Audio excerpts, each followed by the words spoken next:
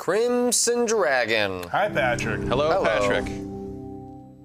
This is, like Logo Cycle, a game that was supposed to come out on Xbox 360. Yeah, like 2-3 years ago. But who could possibly imagine what might have taken so long to get this game finished? They might have needed some help. So long. Oh, that explains it. Turn this garbage off. Better plug that Kinect back in. Yuck. Xbox snap off. Unsnap Iron Galaxy. Xbox self-destruct. Xbox go to Racketeer. So this game was originally, it's literally supposed to come out like 2 years ago. Full-on Kinect, no controller thing. They were all out doing the full-on. It was when they announced like that horror game that Tim Schafer was doing a voice for. It was like that was part of that TGS, right? And Diabolical Pitch, and like all those weird Japanese Kinect games. Did all that stuff come out? Yeah, I think this is the last one. Yes. Haunt was the haunting, the horror game, right? Yeah, that was made in Japan, but Schafer did the voice. Yeah, did Diabolical Pitch come out? Yeah, Okay. yeah. Like I think it was downloaded. like a year and a half ago. Yeah, okay. So now it is on Xbox One. Still downloadable. Thanks to Iron Galaxy.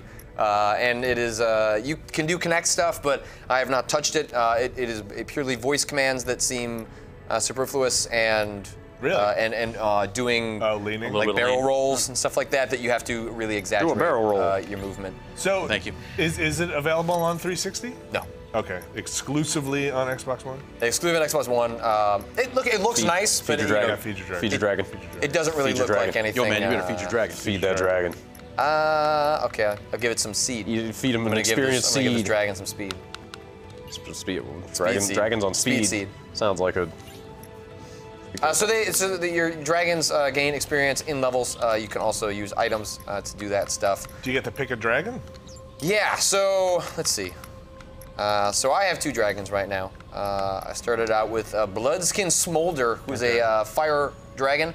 I unlocked Dark Shoulder Chaos, who is I guess, dark elemental. Dark Shoulder Breeze, who is a wind elemental. The different elements have different powers. You can have your dragons learn different powers. So you'll see this, learn. And then how do you train your dragon? I don't. You make them. There's Jeff. Jeff. There's an instructional film that I have for you. Really? Yeah. All right. I have a film strip. I'll set up the projector after this. Let's see it. So you can give your dragons their affinity, but you can also give them attacks that are different affinities. This is way more complicated than I expected out of this game. I thought it was just a shooter. You can also change the affinity of your dragon if you'd like to.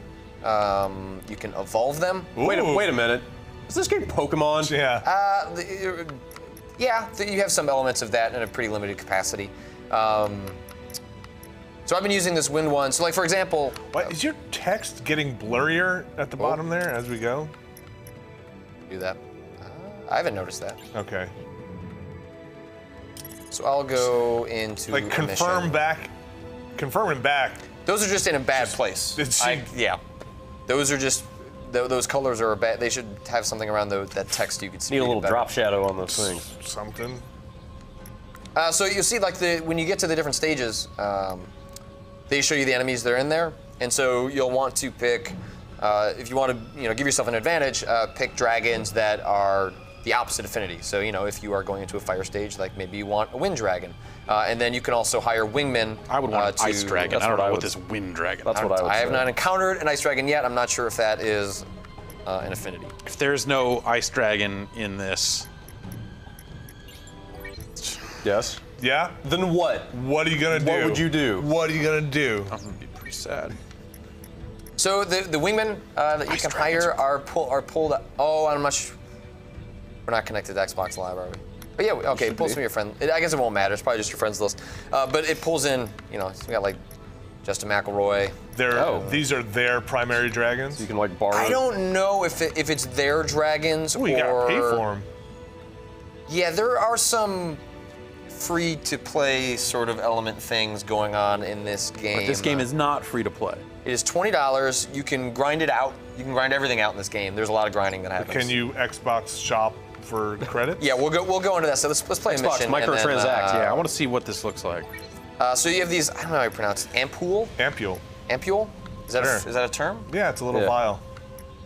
These basically just give you like various Life in Mind Plus. sort of amps up certain elements of your dragon. All right, so we'll just jump in. That's the name of the new world music side project I'm starting with Inya. Ampule. You and Ampule, Life in Mind Plus. Life in Mind Plus. That's pretty good. With your hit actually. record, Ampule. Yep. Fucking Enya. Yeah? Orinoco.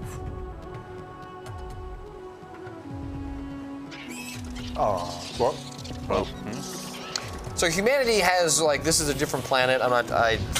The story's weird. No, but this is Detroit, right? New Detroit. harsh. this is old Canada.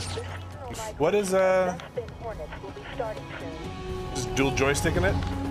Yeah, so left analog stick moves your dragon around, right analog stick moves the reticle.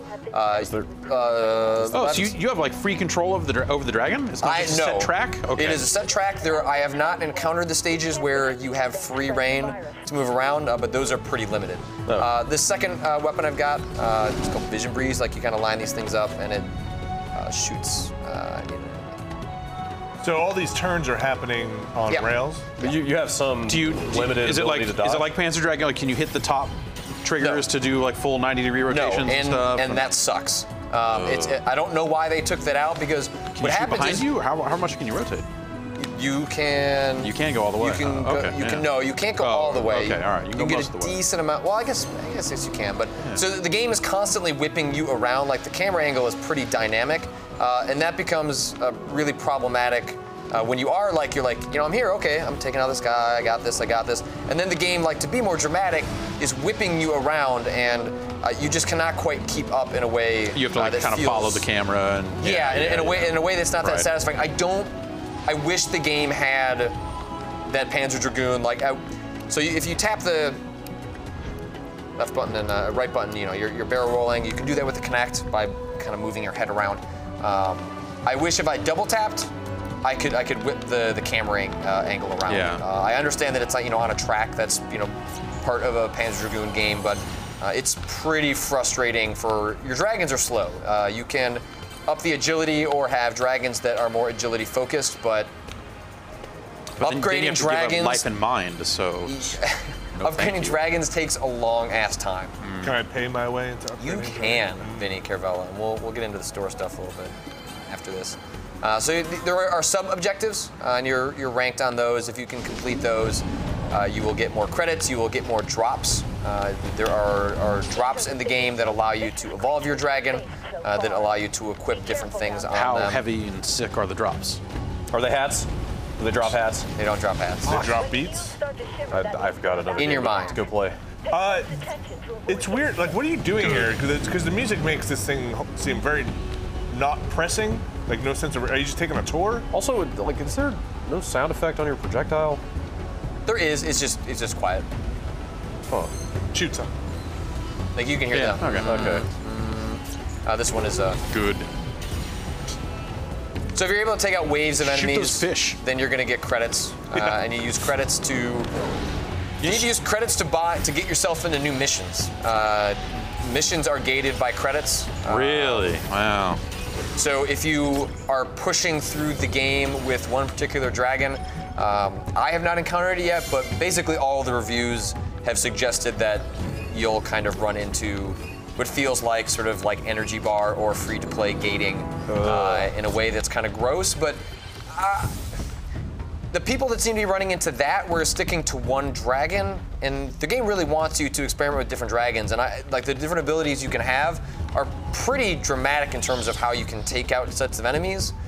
So it's possible that if you're engaging with other dragons, you may not run into that credit stuff nearly as much. But I have not played enough to to really say one way or the other. But you're replaying the same level with a different dragon? It sounds like there are only really like 8 missions. And then you're going into them with different dragons. That seems like a decent number for... Yeah. Depending on how long the missions are. 8 doesn't sound... 8 sounds like about as much as I would want before going like, all right, I totally don't want to play any more of this. But it's it's different because it's not like an Orda. Well, I guess Orda you were training dragons and switching between them. You're going into these missions or these stages a lot, over and over again. So, you know, I've played about like 3 hours and it hasn't really bothered me, but I could see how, especially if you're trying to grind out a bunch of different dragons, that you have to go to the earlier missions because they're easier, right? In order to bring them up if you want to do it without getting into paying for it. There's also 2 difficulty modes. There is I don't know what it's called. I have Classic, which is sort of what it assigns you to normally. And basically by paying on a harder difficulty mode, you get more stuff, more experience. What are these player levels and dragon levels? They're 2 separate things? Yes, you need to upgrade your player level in order to unlock different sets of dragons. And I'll show you in the How do you train your player? I don't know. That's a deep dark secret. Okay. So let's see. I'll go into the store. Take down your pants. That's step 1. There's also a. It's an HR violation. Do not.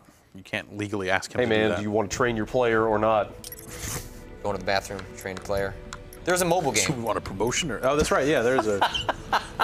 The difference between training your player and a player train. So keep that in mind. So you can buy item packs that is kind of similar to some of the stuff we've been seeing. Ace Rider. In Mass Effect and stuff like that, where you can pay with jewels. So jewels are a different currency. I don't. Pay with credits. Pay with jewels. Like I'm earning jewels, but I don't know how. Go up to I don't know you why only have 15 of those. Yeah. Well, maybe jewels are the thing you buy with real money, right? So maybe I'll buy a golden dragon pack in a second. But so you can also buy dragons, but those are gated by the level of the player. Golden Mohawk Smolder. That text is hard to read for me. The red is a little weird. On the dragon stuff on the left? Required player level 8. Yeah, that's hard for me to read too. Oh wait, where does it say that? On the right-hand side above pay with credits. Shit, yeah, you're right. I don't see that. Okay, yes, it looks like Transformers tech specs over there. Like, give me the little red plastic and then. So they have the ones you can buy, but you have to wait to do that. You can buy revival gems. Revival gems are basically in the middle of hot bundle deal. Yeah. God, dude. What else can you buy, Patrick? Video games. Yeah, and you can. So you know, I may be mistaken, but I was trying to read up on all this stuff because you start to realize how this stuff gets weirder as you run up against the gates, and I just haven't quite run up against them. But I believe that jewels you can only acquire either through earning medals or purchasing them. And credits you can just grind through over and over again. But revival gems are basically like in the middle of a mission. If you die, you can use a revival gem. Show me the store. Show me where you pay the real money. Buy jewels. Yeah, buy Jewel. Wait, Jewel? Yeah. She's married, dude. What? She's married to that radio guy. So let's see. If I wanted to buy 45. DJ Atomica? Also, you can't buy a person, man. What the hell? Wait. I need to go. So it says. You're serious about this? Are you sure you want to buy these? But it's not telling me what it. Yeah, you're sure. You're Okay. absolutely sure. You're positive. It just bought like $800. Yeah, now it's going to show the last 4 digits of your credit card. Oh, maybe not. No, not yet. Secret jewel pack, $1.99. You'll be charged immediately. Oh, you haven't gone through the No. the Microsoft Point to real money transition yet. No, I didn't realize they even would do that on Xbox One. I figured it would just.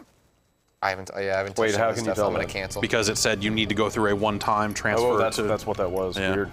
Let's see what 45 costs.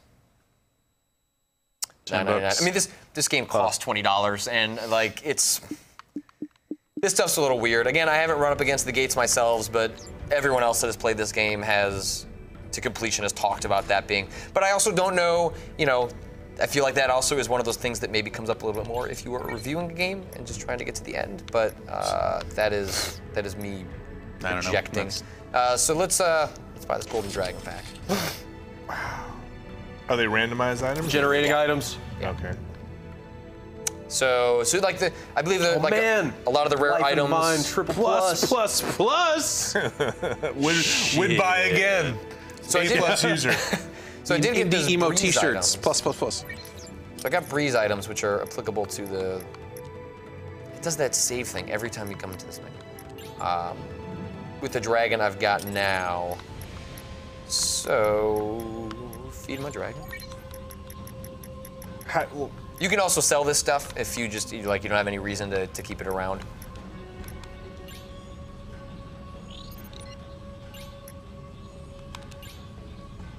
let's see. So I got 2 breezes, which are applicable to my wind guy. Learn that hard wind on attribute breeze. shots that blow through enemies. Wind attribute vision attack that does more damage the longer it's sustained. Can track 1 target. I've liked this one. And do you get your other one back, or? You can. I'll show you. Like, yeah, is there like a way to configure what you have equipped after you've learned it? Yeah, so you have a primary skill and then a secondary skill. These you can pick between. And so, you know, you can kind of like skill out your dragon and then try and compensate for, like, if you really want to stick with your one guy, you don't want to deal with grinding, you could stick with him and then focus on having wingmen that sort of compensate for sort of the difficulty curve you might encounter in, you know, if you go into a fire stage with a fire guy, that's going to be arbitrarily more difficult because you're just not. How do they manifest that difficulty? Do you take more shots to kill something? Do you take more damage? Like, what's the? So it seems like the big difference between classic and easy is just way more shit on the screen that you have to avoid. And we can just try and jump into a super more difficult stage with my guy. I don't think this game looks great. Like, the dragon looks okay. Kind of rough. Looks okay. Well, you know where it came from. That's right, Dark Shoulder Breeze. I think you look kind of messed up. Oh.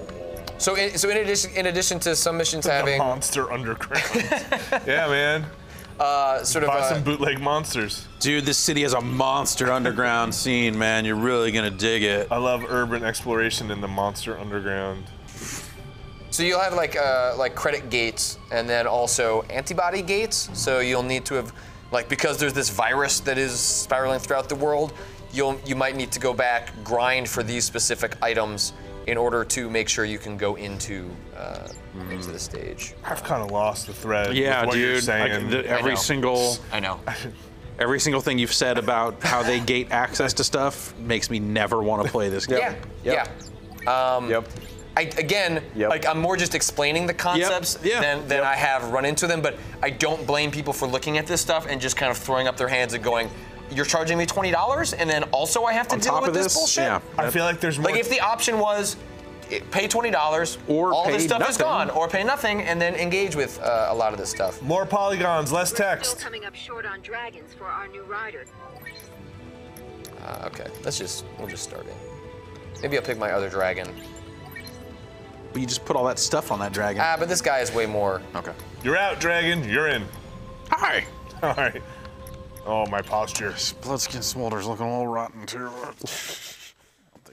The dragons don't have a lot of personality, and you know the idea that you're sort of, because like the idea is in this world, this virus goes around, it eradicates most people, but some people it unlocks an affinity to ride dragons. Yeah, of course. Yeah.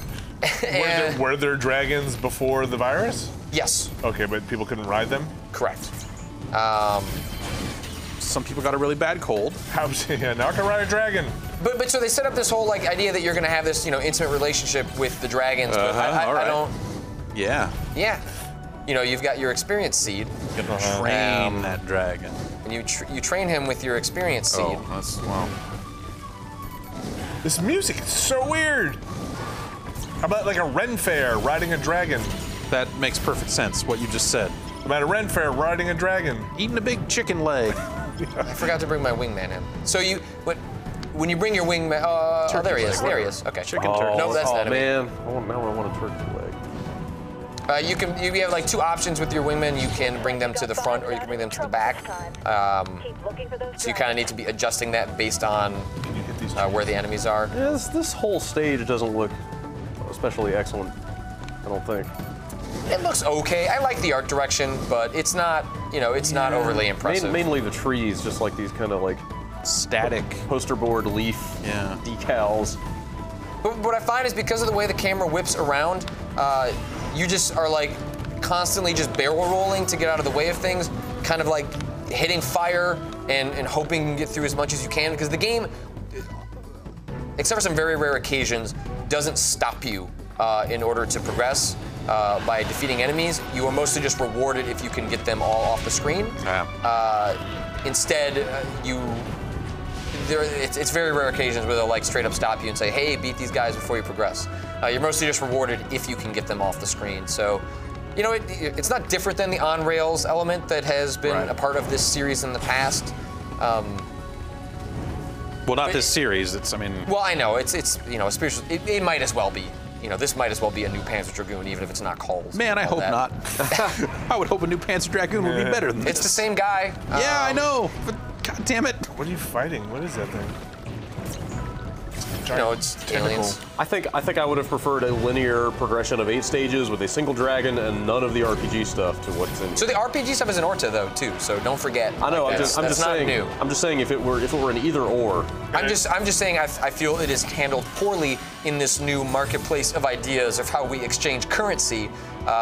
It's really easy for that stuff to get a little gross. It's run amok, is what I'm saying. It's like I would rather they strip it out than have it in its present form. So what I wish there was a more of an ability to have your other dragons passively upgrade. So like you hire wingmen, but your wingmen are not your dragons. I wish you could actually bring in your other dragons and they would fight alongside you on other wingmen so that you're simultaneously upgrading. You're basically expediting the grinding process. Like grinding is part of the game. You're doing sub-objectives like it hasn't bothered me too much, but it's really easy to see how it would get gross really fast. So you know, these are sections where they're timing your ability to try and take out the enemies, and if you do it, then you get drops and you get additional experience, or not experience, but a currency. It seems all right. Like I am enjoying it, but it does seem like a poor man's new Panzer Dragoon, where a lot of the enjoyment is that it's got some of this stuff. You're painting the targets now? You're just are there giant segmented flying centipedes or anything that blow up section by section after destroying them? Not that I have seen so far. And so then you're coming to these stages where you're kind of clearly underpowered, and it's like, well, I'm kind of just gonna make my way through this section, but I obviously can't beat them. I need to come back later when my dragons are either more powered up, or I need one that has a better affinity against them, or if you have a wingman. It's got a lot of really interesting ideas that I just think aren't fleshed out enough and are constrained maybe by it being a $20 downloadable. But assumingly this would have been a retail game on 360, so I don't know. Congratulations. You're an antibody archivist. I guess I'm mostly just a little bummed out.